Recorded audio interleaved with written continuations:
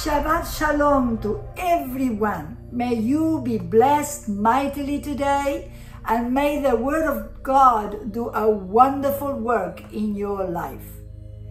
Now, before we get onto the Word, let us bow our heads with an opening prayer. Dear loving and Heavenly Father, as we yield to you, humbly acknowledge of your greatness. Let it be all done not in human might, Lord, not in human power, but by your Spirit. Let every ear be open to hear and listen to what your Spirit is saying. Let our eyes be open to the things of your Spirit, so that we may understand what you want to reveal to us today. And open our hearts, Lord, so that we may be fully submerged in your love as you speak. Just like Paul prayed for love to overflow in the book of Ephesians chapter 3, let us pray these scriptures in a personal way. Lord, we humbly kneel before you, Father of our Lord Jesus Christ the Messiah, the perfect Father of every father and child in heaven and on earth. And we pray that you would unveil within us the unlimited riches of your glory and favor until supernatural strength floods our innermost being with your divine might and explosive power. Then, by constantly using our faith, the life of Christ will be released deep inside of us, and the resting place of Christ, love, will become the very source and root of our lives. Then we will be empowered to discover what every Holy One experienced, the great magnitude of astonishing love of Christ in all its dimensions. How deeply intimate and far-reaching is the love of God. Endless love beyond measure that transcends our understanding and our knowledge. This extravagant love poured into us until we are filled to overflow with the fullness of God. Never doubting God's mighty power to work in us and accomplish all this. You will achieve infinitely more than our greatest request, Lord, our most unbelievable dreams, and exceed our wildest imagination. You will outdo them all. To your miraculous power constantly energizing us. Father, we ask you all this in the precious name of your glorious Son, Jesus Christ. And we all say, Amen. Oh, praise the Lord God Almighty. Well, today, the word that the Lord gave me is, arise, O God, and let our enemies be scattered. How many of us know that the believers have enemies? Yes, the arch enemy being Satan. So today the Lord took me to the scriptures, amazing scriptures in the book of Jude. So let us open the book of Jude. It's only one chapter, verse 1. Let's read verse 1 and 2. I will read to you. Jude, a servant of Jesus Christ, the Messiah, and brother of James, writes this letter to those who are called chosen, dear loved by God, the Father, and separate, set apart, consecrated, and kept for Jesus. Verse 2, may mercy, soul peace, and love be multiplied unto you. how humble the nature of Jude or Judah, by him not using his natural relation as half-brother of Jesus, but lift Jesus up far above that relationship and call himself his servant. And only makes himself related to James, which is his other brother. What an amazing humility, lifting up Jesus Christ way above himself and his relationship as half-brother.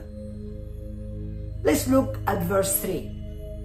Beloved, my whole concern was to write to you in regards to our common salvation. That's what he was doing. But I found it necessary, and I was impelled to write to you an urgent appeal and exhort you to contend for the faith. Contend for the faith, which was once for all handed down to the saints, the faith which is the sum of Christian belief, which was delivered verbally to the holy people of God by the apostles. So, what is contending to the faith? We know that Jude was talking to all the saints of his era. What does this have to do with us? More than ever before, in these times, end times, we are called to contend for our faith, meaning to repeatedly participate fully and wholeheartedly in the race course that was set before us. We are all running a race, like Paul said, even before. We are all running a race, and we want to run a good race. For that, we must contend with the faith. We must continue participating and entering into that race without giving up. Let's look at verse 4. For certain men have crept in stealthily, gaining entrance secretly by the side door.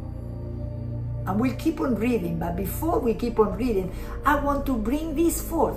So why are we contending for our faith? Because certain men, as verse 4 says, have crept in, gaining entrance secretly through the side door, not through the entrance door.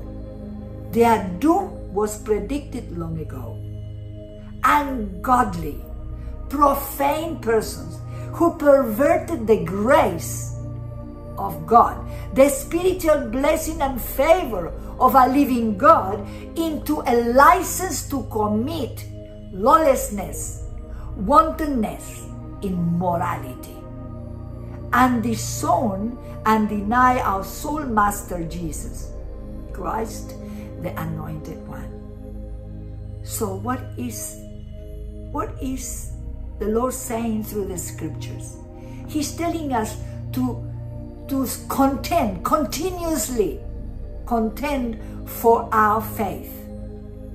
Keep our faith by continuously participating in this race of holiness, because these people have entered in to our ministry, to our churches, to our families, to our nation, bringing depravation. And these people are predicted in the Word of God, being doomed forever, because they are profane, they are impious people, and the grace of God that was given to mankind to walk in holiness as a license to commit immorality.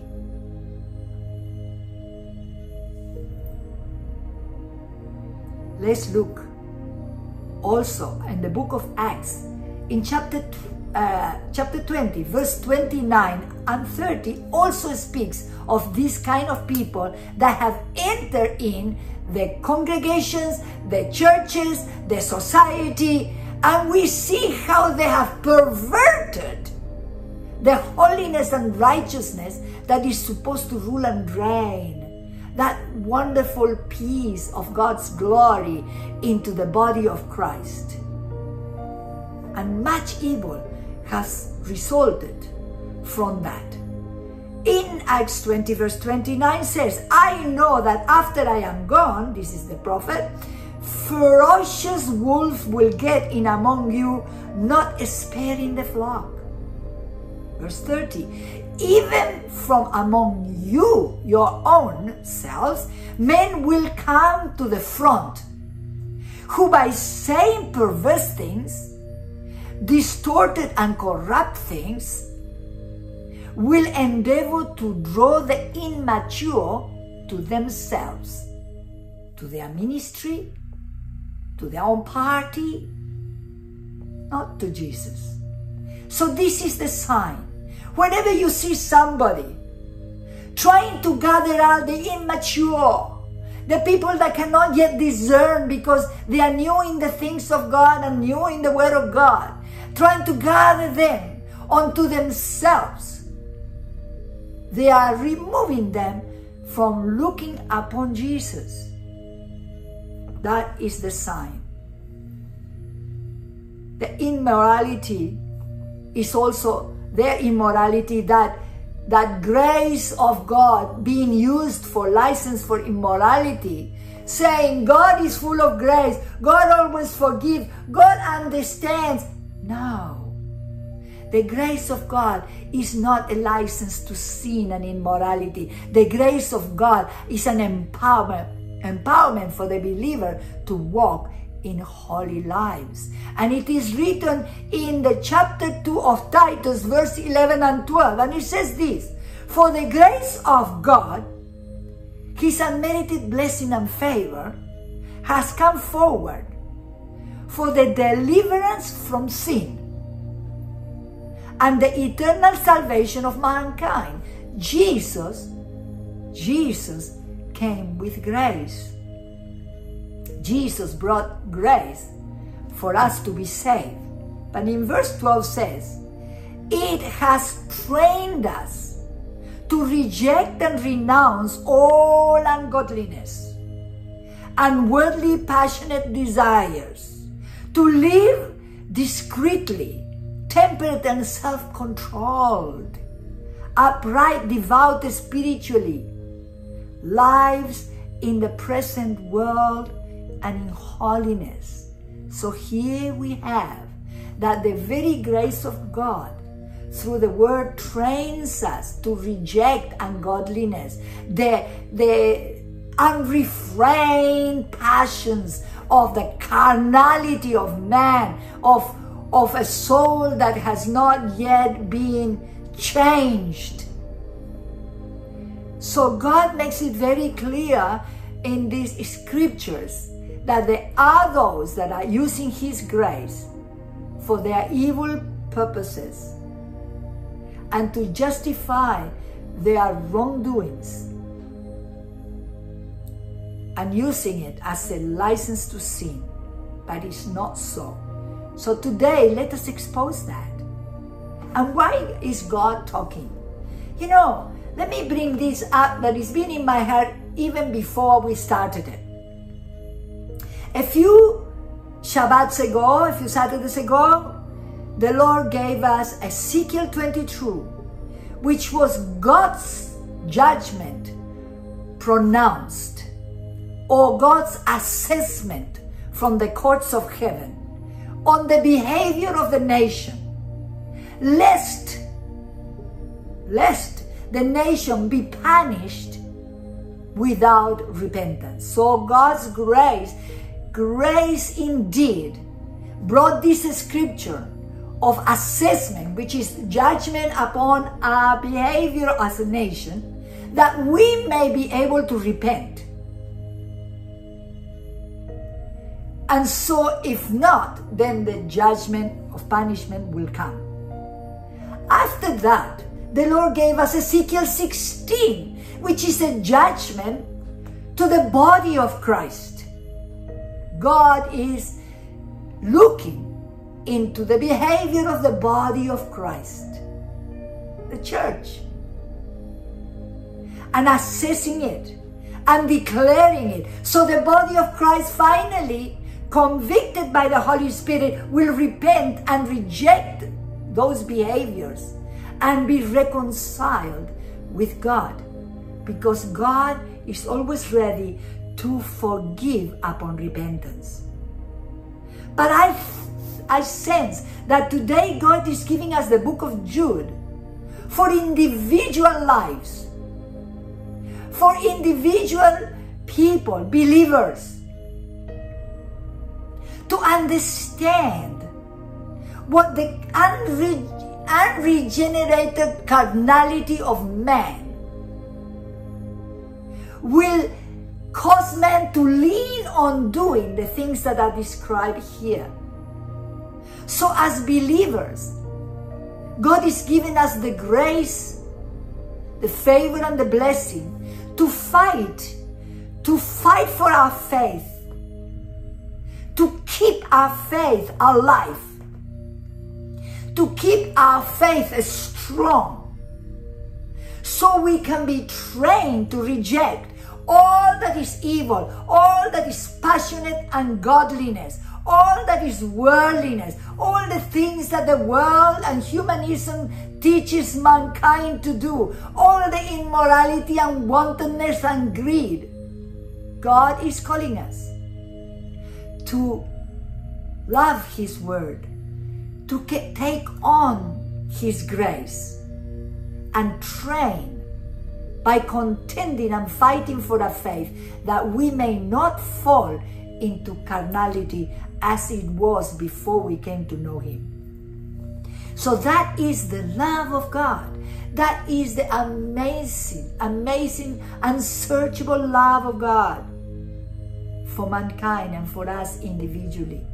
So I like us to allow the words that we are hearing and reading as being the very words coming out of the mouth of God, not the opinion of man, not the mouth of a woman, but God Himself talking to our hearts and exposing things, tendencies, desires, passions that have been unbridled, that have been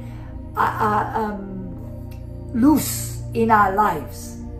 And allow these words to bring forth an acknowledgement of God's goodness and love for us, and bring ourselves bowing down with our hearts before the Lord, that He may restore us upon repentance. We must not be blinded with deception of thinking that we are okay, singing hallelujah on the way to hell.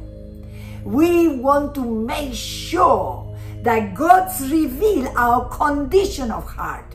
Amen. So let's look at verse 5 in Jude chapter 1. Now I want to remind you, he says, though you were fully informed once for all, that though the Lord at one time delivered the people out of the land of Egypt, subsequently, He destroyed those of them who did not believe at the end. So, once saved, always saved? No. We could have begun a wonderful, passionate unity with God, and then, through circumstances, allow the flesh to rise up, allow the world to entice us, the lies of the devil to deceive us.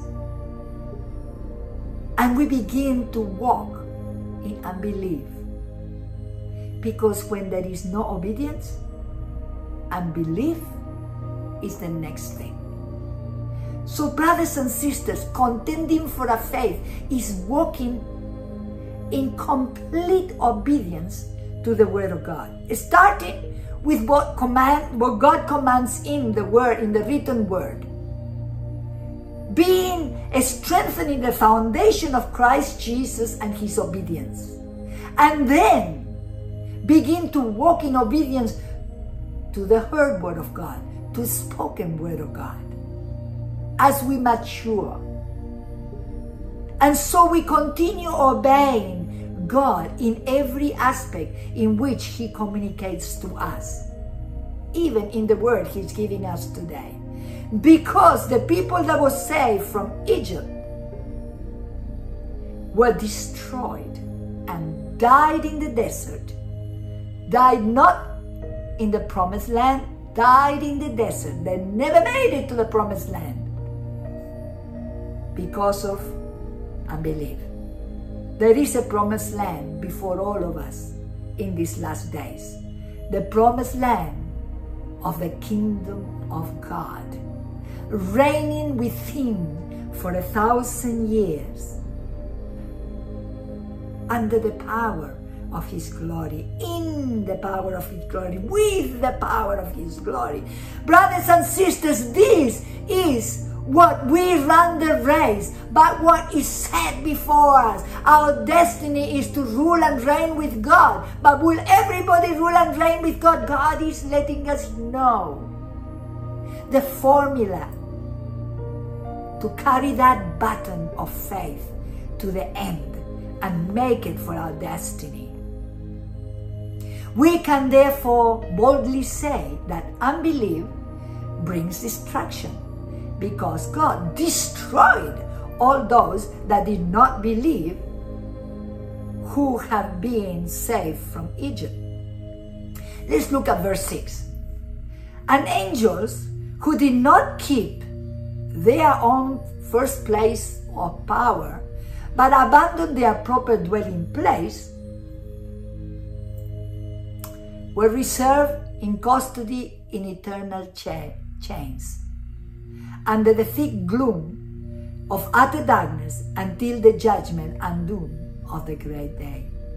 So we see here that the angels who have a place in heaven, who have a call and a power in heaven, they abandon all that to come to the earth and unite themselves to flesh. But God reserved therefore all of those angels in dooms and darkness and in chains for the last great day of doom. Verse 7. The wicked are sentenced to suffer. Hang on, Pastor Stella, some might say. What about the suffering of the saints? What about the suffering of the apostles? What about the suffering of the martyrs? Yes, that suffering is for the perfecting of our soul, the perfecting of God's love in us, the perfecting of God's character in us, and also, according to the book of Revelation, for our garments to become pure and white and clean. But the wicked are sentenced to suffer for eternity. Why I know this? Because it says here, just as Sodom and Gomorrah and the advanced towns around them, which likewise gave themselves to impurity and indulge in unnatural vices of sensual perversity, and lay out in plain sight as an exhibit of perpetual punishment of everlasting fire.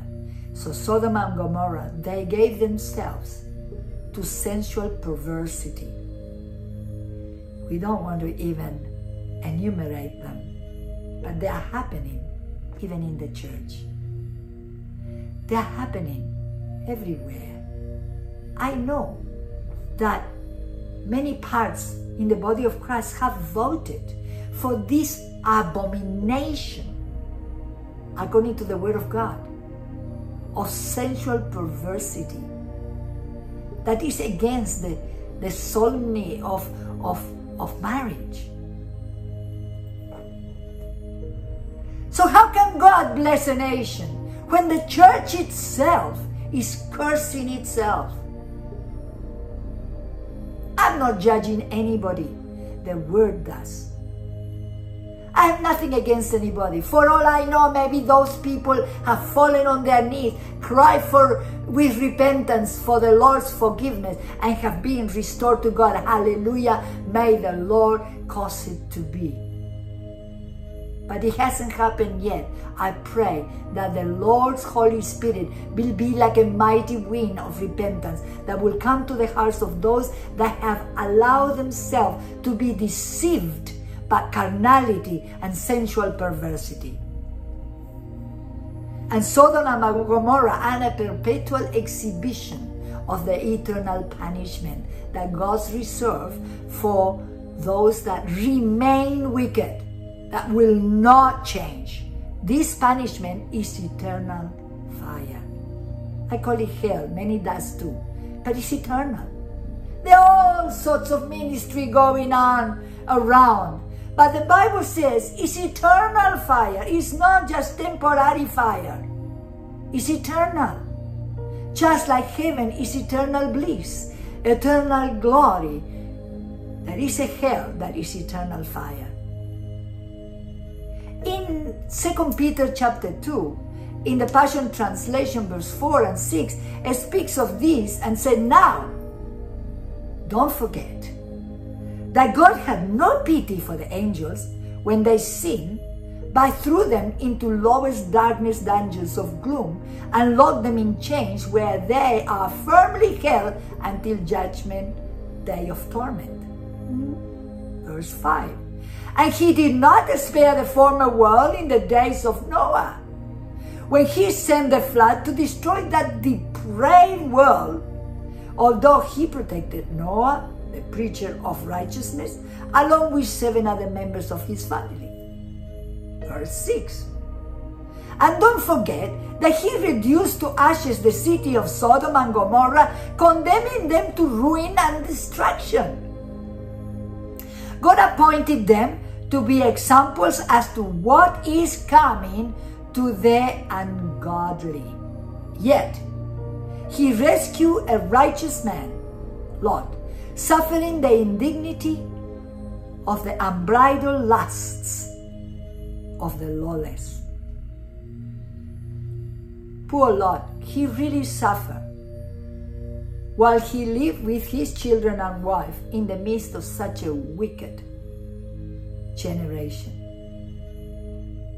But is it that different nowadays, in the last days?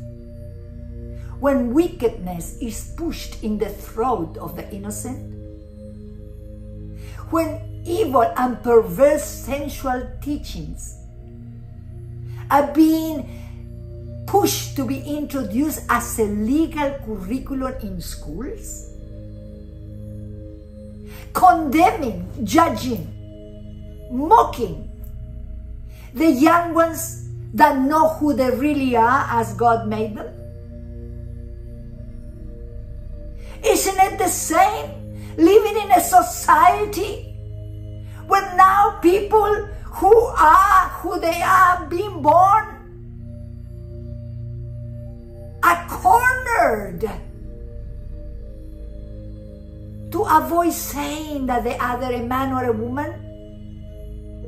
What have we come to? This is the environment in which we live. Sodom and Gomorrah, I suppose, is becoming lesser because many of those activities have been accepted as legal. And that is the greatest sin. But the worst of it all, since the body of Christ, the church of the believers, is supposed to be the government of righteousness in the nation that will give righteous leadership to the leaders of the nation, to the politicians. But what is the church doing? Bowing down to the pressures of Baal, bowing down to the pressures of Jezebel, bowing down to the pressures of Ashtaroth. Where is the righteous leadership unto our ministers, unto our politicians? These precious people could be helped by the body of Christ with righteous guidance, and prophecies. But no, in general, it's not happening. I'm saying in general, because I'm not pinpointing to any particular denomination. I'm talking to the body of Christ. The things that are going behind closed doors. The pulpit being defiled.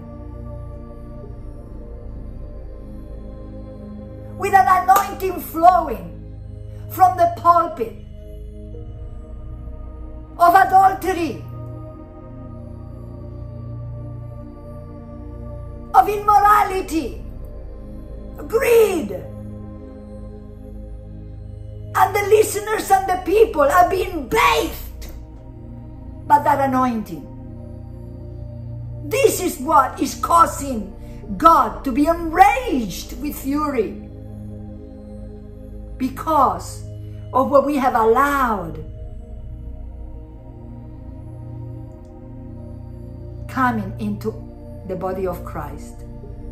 Okay, let's look at verse 8 and 9. It says, nevertheless, in like manner, these dreamers, remember we read that men, not just men, just male and female, I suppose, but people coming in through the side door in the church, bring corruption, trying to deceive and get the immature drawn onto themselves, not to Christ, for their own gain. When these people, God calls them in verse 8, these dreamers also corrupt the body, scorn and reject authority and government, and revile and scoff at heavenly glories or angelic beings. Have you seen any of these? Have you noticed people that will not take anyone to tell them what to do or not to do? That they will not submit to authority? I'm not talking about ungodly authority. I'm talking about godly authority. They will not. They will not, because they are not in for Christ. They are in for themselves. And in verse 9 says, but when even the archangel Michael, contending with the devil, judicially argued and disputed about the body of Moses, which is in Deuteronomy 34, verse 5 and 6, he dared not to presume to bring an abusive condemnation against him, but simply said, the Lord rebuke you. I guess we could all begin to adopt a little bit that manner of a speech when it comes to speak to our enemies, because God says love our enemies. Now that doesn't mean we have to enter in their orgies. That doesn't mean we have to sign into their secret societies. That does not mean that we have to lay down with a harlot just to show her that we actually love her. No, that doesn't mean that. To love our enemies is to pray for their souls. To love our enemies is to release the godly love of Christ that might redeem their souls. The prayers of the saints that avail much is not to kill, deceive, and destroy our enemies, but is to release them from the bonds and chains of darkness and bring them into the marvelous lights of Jesus, to catch them from the pit of darkness and the pit of fire. That is loving our enemies, to do good and overcome their evil.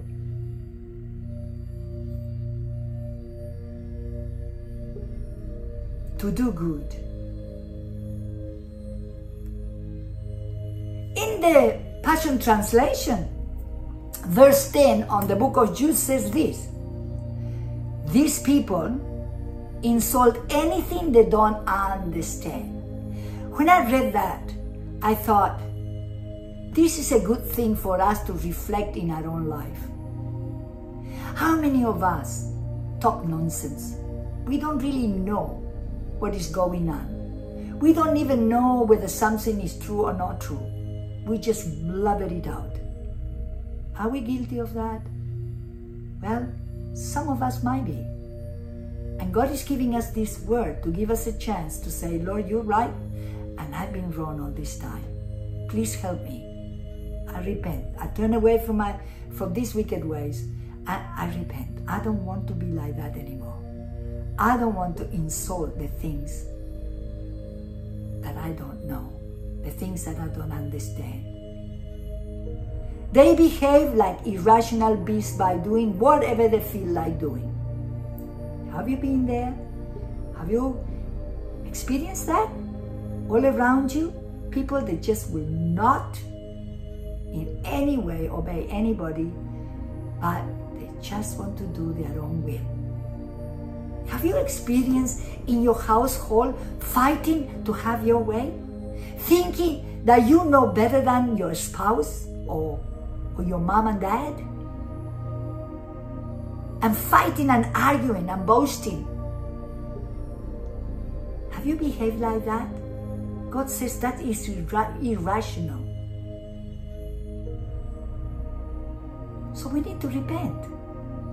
And continue saying, because they live by their animal instincts. They corrupt themselves. So this actually brings corruption. No wonder some of us, have difficulty seeing, hearing, and everything, because that corruption is like a veil of corruption that does not allow us to penetrate in the spirit realm, because we are swallowed by the earthly realm of carnality, of living just to fulfill our own desires, our own will. Though the Word of God tells us that we should endeavor to do the will of God, the way of God, for the pleasure of God. They corrupt themselves. And this implies that they are like beasts in heat. I don't know whether you have seen, where we live in a rural area, so you can see very easily the beasts that are in heat. They are wild. They got to have what they got to have. And they bring about their own destruction. Well, not the animals, because they are given that instinct to procreate. But human beings that pursue their own will and their own ways are using that instinct to their own destruction. In verse 11 it says, woe to them, for they have run riotously in the way of Cain. It's the way of Cain. They abandon themselves for the sake of gain, in the error of Balaam, or Balaam, and they have perished in rebellion like Korah. 3 ways in which God illustrates this kind of conduct. Cain, Balaam, and Korah. And they all wanted their own ways. Cain? Well, Cain rejected the blood sacrifice that God desired for them to offer, and gave the fruits of his own labor, his own work. Is that happening in the church?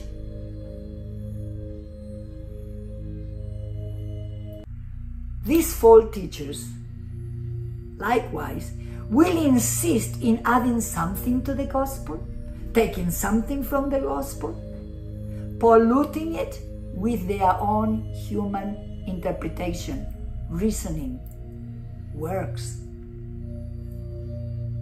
What was the sin and the error of Balaam? He was greedy. He was a prophet of God. He heard God. So just because we have the gift of God does not guarantee heaven. The fruits of the Spirit guarantee heaven, which the fruits of the Spirit manifest the character of God, the character of Christ. That's the guarantee to heaven. That's the guarantee to the kingdom of heaven and the kingdom of God. This precious man had an amazing gift. He even had a relationship with God, but he had not gotten rid of greed, the love for material things.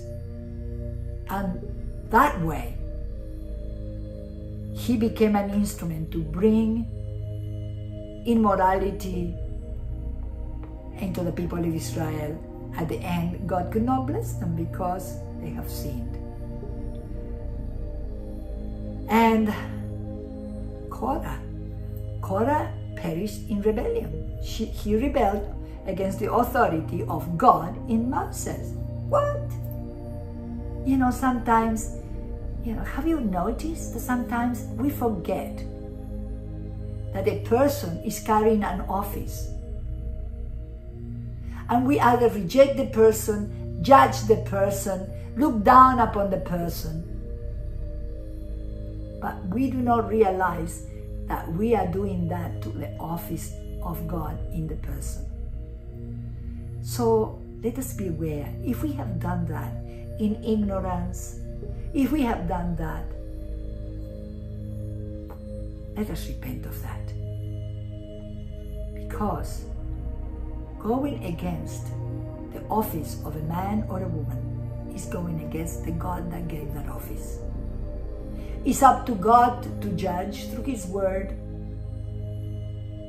whatever goes wrong with any of us. But many of us indulge because we don't like somebody's way of dressing, way of speaking, mannerism, and whatever else. And we're blaspheming God's ways. Let's look also in the Passion Translation at Jude 1 verse 12. And it says, "These false teachers are dangerous hidden reefs at your love feasts, lying in wait to shipwreck the immature." Love feast. What is love feast? That's when we gather together as a body of Christ, having communion and rejoicing in the love of God, sharing the love of God in worship, in the preaching, in the teaching, in giving to one another. This is love feast. These people are false teachers, and they come into our love feasts, and they look for the immature to deceive. They feast among us without reverence, having no shepherd but themselves. In other words, they will submit to nobody. I don't have enough time to share this, but I've known of a person with an amazing prophetic power, with an amazing call and knowledge of God, with an amazing fellowship with the spirit realm. But when pride came in, this person will hear nobody telling whatever God had to say. Nobody could tell this person whatever God had given to tell this person. And finally, his great fall was that he would prophesy things that were not true, which I am witness of. They were totally not true, but he was totally convinced that they were. And this is what can happen. So it is not just for the immature. The immature can fall into that easily, but the very mature can fall into that as well. Pride is the love of self. Pride is thinking of ourselves more than others. And God says, think not of yourself more than you ought to, but look at others as better than yourself. Why does He say that? Safeguard from pride. When we go very high, we fall very hard. So God is showing us, no matter where we are at in God, look back, make a count, check everything. Have you been there? Have you been experiencing a little bit of that? Have you been drawn onto that?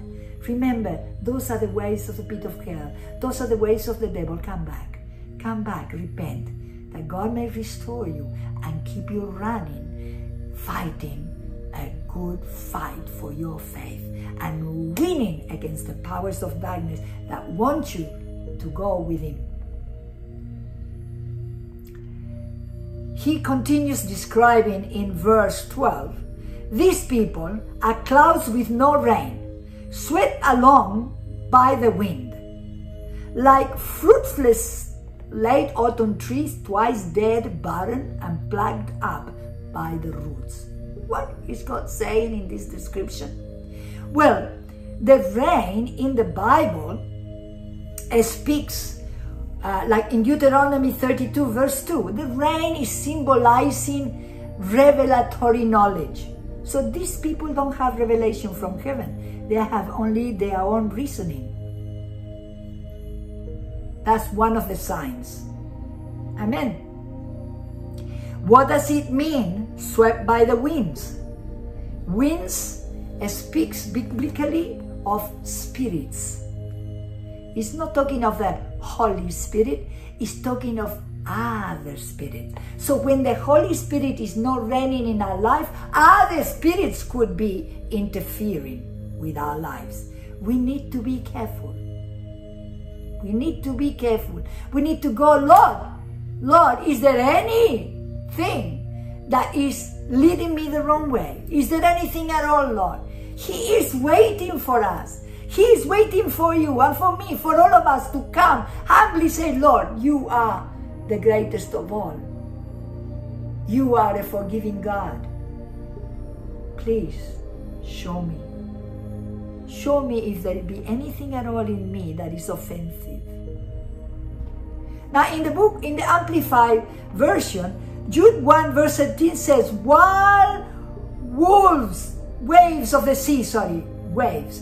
sea, flinging up the foam of their own shame and disgrace and confusion, wandering star, from whom the gloom of eternal darkness and punishment has been reserved forever.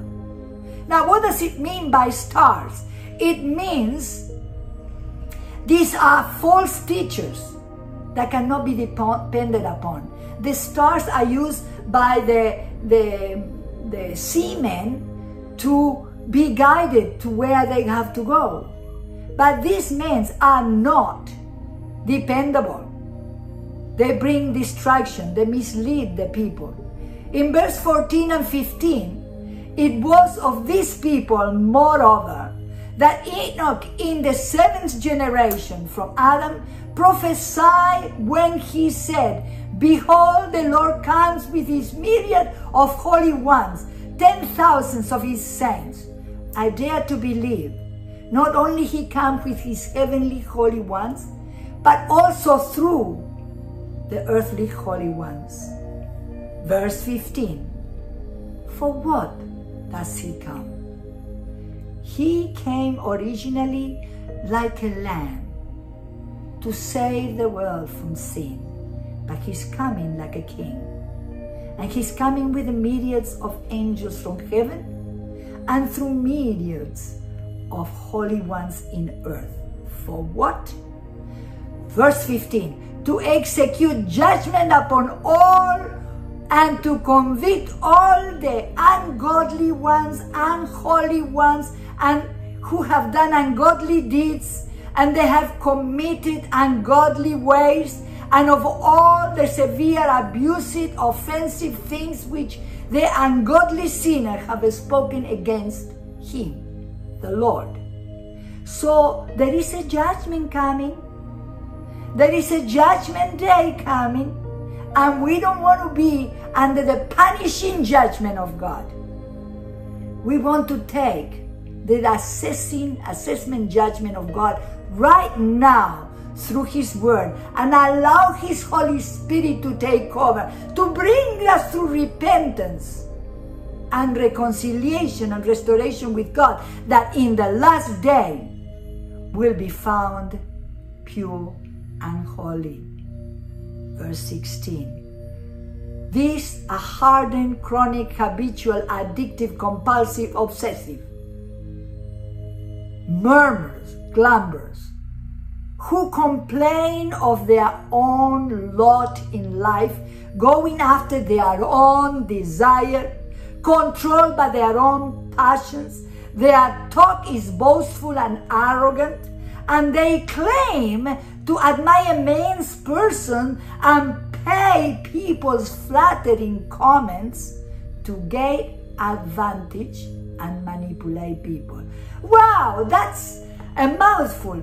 So here explains certain characteristics that represent these people. But there are powers and forces that influence mankind, even believers, if we are not careful, with some of the ways of these characteristics. And if we can recognize some of these characteristics wanting to enter in, wanting to take dominion in our life, we should take them off very quickly. For instance, murmuring, grumbling for what is a lot in life, not happy with the way life has served us. Everything has a purpose in God, and God's thoughts for us are for good, not for evil, to help us and give us a future, not to hurt us. So if we are going through trials, tribulations, abuse, ill treatment, there is a purpose, and we can always run to God. Amen. But complaining for complaining, grumbling continuously. Have you been there? I don't know about you, but I have been, until the Lord convicted me. No grumbling, no arguing. Live a cheerful life. Going after our own desire. Why do we complain? Because we want things done our own way. We want to have what we want. That's why the complaining. We want to have our own desire, controlled by our own passions. I want to be this kind of person. I want to have this kind of ministry. People that get jealous about somebody else's ministry, instead of rejoicing and thanking God for what God has done in those people, they grumble and complain, why can't I have so and such power? Have you experienced that? Time to repent. Time to repent before it's too late. They talk boastfully. They are arrogant. I am better than thou. I know better than thou. I am more spiritual than thou. I have more visions than thou. Have you seen or have you ever experienced when, I don't know about you, but confession is good for the soul. When I started having visions and dreams and all that, because nobody was telling me about their visions and dreams and all that, all I did is talk to people about it, and I was so excited about it, and I thought it was marvelous, and because nobody was telling about their own experiences, I thought I was the only one. And that's how the devil begins to make you think that you are better than others, that you are more spiritual than others. And people go as far as thinking that they're better than the pastors. Intercessors, watch it. If you have a vision from the Lord or a revelation from the Lord, and He asks you to deliver it to your pastor, do it with humility and leave it in the hands of the pastor. Don't grumble and talk bad about him or her because they don't do exactly what you want them to do. Because by wanting to do that, by acting that way, you are doing exactly what these people are described in verse 16 of Jude chapter 1. Unless that no believer will use their position to go flattering others, to take advantage and to manipulate them to do what they want them to do. If we have had that, that's common in the world. We all drank from the breasts of this world. We all had from the breast of this world all that it teaches. Not all, but a lot of us. Some have been blessed to be born in a Christian family with Christian's background and righteous acts, but many have been born in the world with no Christian teaching, and when we come to the Lord, we have to learn it all and unlearn what we had learned before. If you're one of those, and you still have some of these things that God is speaking of, tonight, come before the Lord and have a good talk to God. A good talk to Jesus and ask Him to help you with the Holy Spirit. Now, God is sending us with these scriptures also a call to remain faithful. Verse 17, 18, and 19. But you must remember, beloved, the predictions which were made by the apostles of our Lord Jesus Christ. Verse 18. They told you beforehand that in the last days, in the end time, there will be scoffers who seek to gratify their own unholy desires, right? After their own ungodly passions. If you have anybody in your family, in your church that is behaving that way, bow down your knees for them, repent on their behalf, cry unto the Lord God Almighty, who works in the hearts of men to will and to do what is God's pleasure, to work and soften their hearts so they may come into repentance and reconciliation with God. Pray for one another. Pray for one another. Don't condemn, point the finger, and start looking. Next week when you go to church, or next time you go to church, start looking around whether you can find those that we have been talking about or the Bible has been talking about. No. First look at you. And if you are clean, as God tells you, then pray for those that God shows you. Amen. You don't have to go looking for them. God will put it in your heart. Don't go judging people. Because you know what? Every one of us have the capacity to kill, to steal, to destroy, to deceive. All those ungodly things that the devil anointing gives to the people without God or without faith. All have that capacity. If not by the grace of God that trains us to walk holy life, if it's not by the word of God that completes His love in us and His character in us, we could be doing the same. So who are we to judge one another? Let's not judge the people. Let us judge the action. The action is to be judged. Amen. Let us evaluate the actions and then bring them before the Lord and ask for God's mercy. Amen. Because only God can change the hearts of man. No matter how much we talk, we can't change people. Only God talking maybe through us can change people. God talking through the Holy Spirit directly can change people. But we, in our own reasoning, cannot do. So we must stop trying to give sermons to one another. We must stop trying to give sermons in the family if it is not that says the Lord. If it is us looking continuously at the shortcomings, rather than talk so much, where the Bible says, in the multitude of words, sin is not lacking. Let us reduce the amount of words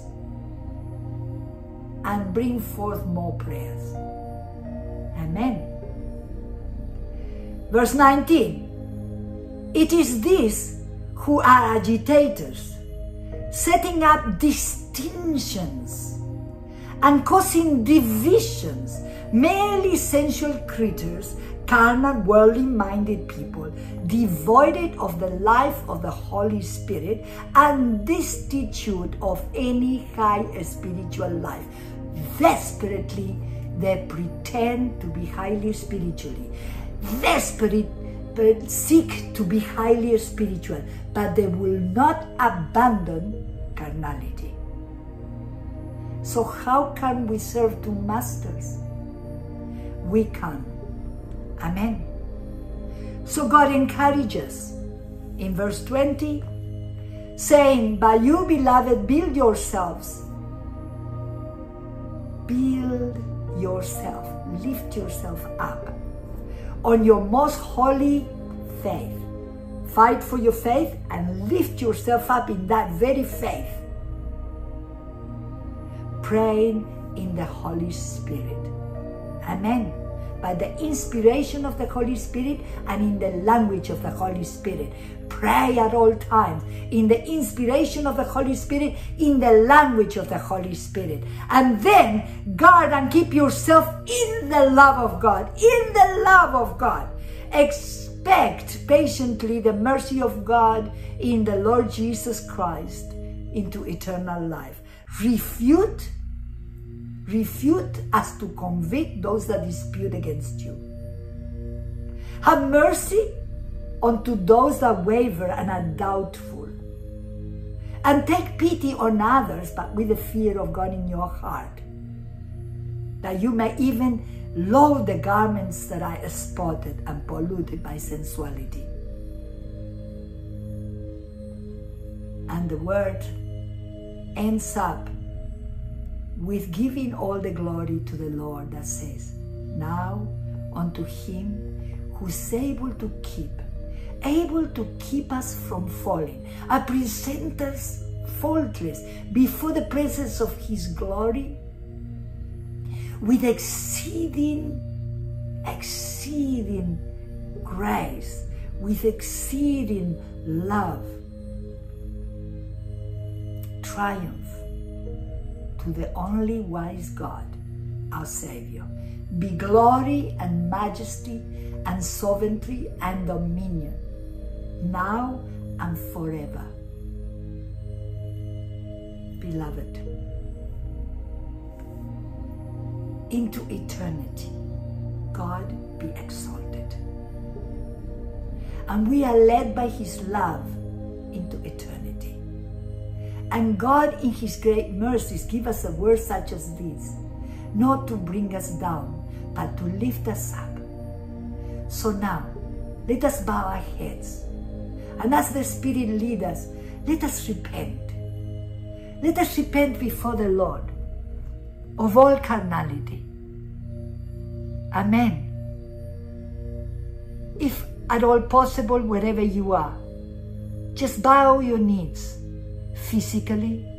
And if you cannot physically, for any medical reason, you bow in your heart before the living God and have a talk to God. Talk from within your heart. As I lead you in prayer, you don't have to repeat these prayers, but if you are led to do that in your heart, you do so. Father, in the name of Jesus, we thank you for the word that you have given us. We thank you for your loving kindness and your mercy, that through your word, Lord, you bring into us, Lord, the light, exposing every darkness that is hidden within us, Lord. As we humble ourselves before your greatness, as we acknowledge, Lord, that you are the mighty one that created heaven and earth by your power and your stretched hand, and by your word you framed the world. Nothing that was made upon the earth, it was made without you. Lord, we are your people. Lord, you made us in your image. But we ask you that through these words and many others that you are giving us, for the conviction of your Holy Spirit, you lead us to repentance. You lead us to the restoration of our soul, that we may become in your likeness, just like you, Lord. Just like you, Lord. Upon this earth shining your truth, your brightness, your light, and carriers of your glory, because of the purity and sanctity that you require of us. Lord, we cannot make ourselves holy, but we come to you, the Holy One, in repentance that you will extend your hand upon us and make us holy. Father, we repent of all the carnality, all the wicked desires we learn of this world. Lord, for allowing in the church such corruption to come in. Forgive us, Lord, for falling man and not you. Forgive us, Lord Father, for in our ignorance, in our immaturity, Lord God. We gave preeminence to mankind more than to you, to the words of people more than to your words. Forgive us, Lord, for allowing us to be enticed by the cares of this world, distracted by the busyness of work, household, and everything else, rejecting your word. Father, forgive us for the boastfulness of pride. Forgive us for jealousy. Forgive us for being envious of other people's ministries and positions of blessings. Forgive us for murmuring continuously, for grumbling about the Lord of our lives, for wanting our appearance to be different, for wanting our life to be different, to have our own desires fulfilled rather than yours, Lord. We thank you for your word that is convicting us. For you know, look, Lord, look at the tears of your people, those that have been touched and convicted by your Spirit, that they're crying out, yes, Lord, that's me. That's me, that is being me. And Lord, I am tied up and I can't get out of it, but I believe that you can save me. Look at them, Papa. Look at them confessing, each of them, the things that you have shown them. Have mercy, Abba. Remember, oh God, remember the bruising of Christ. Remember the weeping in his back. Remember the piercing of his hand and his feet and his side, the blood that he spilled and the water thereof, for the salvation of all of our souls. We thank you, Lord, for the honor and privilege to gather together today as one body. And not only today, but every day in which your word has gone forth from eternity to eternity, bringing forth the conviction of your Spirit of holiness and life into us. For you do not delight that anyone should die, but that we should all live. Have mercy, Lord God. Forgive us, Lord. Forgive us. Some of us, Lord God, have done the very thing you said. Oh, praying on the immature and the babies in the church to build up our own ministry, to build up our own glory, to draw the attention to ourselves as the hero and not you who are the only hero of mankind.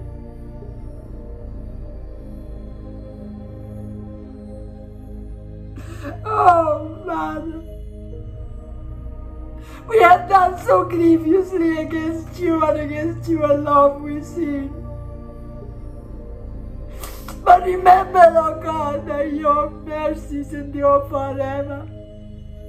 Remember that your mercies triumph over judgment. Remember, Lord, that you have compassion in all that you have made,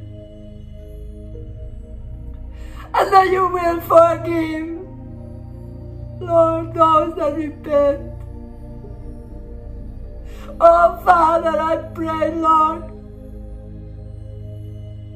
that the conscience of those that are crying out to you, Lord, be washed by the waters of the words we have heard that you have spoken to us.